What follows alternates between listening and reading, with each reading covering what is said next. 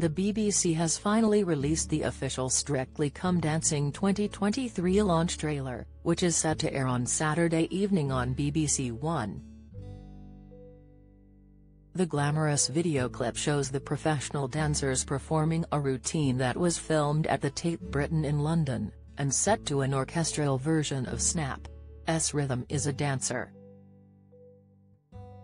The dance performance will open the launch show when it takes place later this month.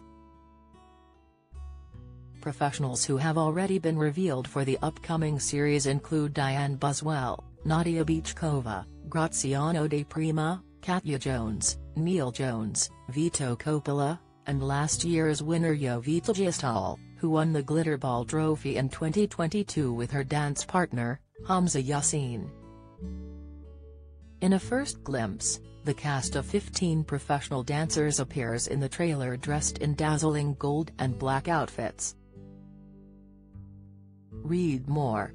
Strictly's Angela Scanlon delighted as she teases really good pro-partner. Latest, in one shot, Vito Coppola looks sleek dressed in an all-leather look suit as he stands next to Jovita, who is also wearing an all-black ensemble with red lipstick as they stare into the distance. As the professional dancers are drawn into the historic building, they perform a striking routine on the steps. As for now, who their celebrity partners will be remains a secret, only to be revealed in the first episode of the new season. Don't miss. Amanda Abbington's fiancé told her to walk away after he became paralyzed. Latest, the 15 celebrity contestants taking part in the upcoming series of Strictly Come Dancing have now been confirmed and are made up of former Family Fortunes presenter Les Dennis, former tennis player Annabel Croft, British actor Nigel Harman, EastEnders actor Bobby Brazier, Paralympian Jodie Cundy, former Coronation Street star Ellie Leach and radio host Nikita Kanda.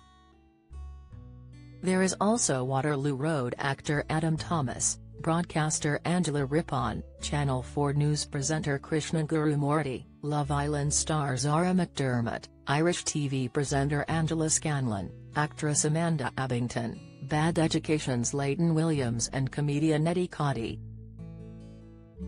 The BBC says that it will announce the exact date of the launch show in due course.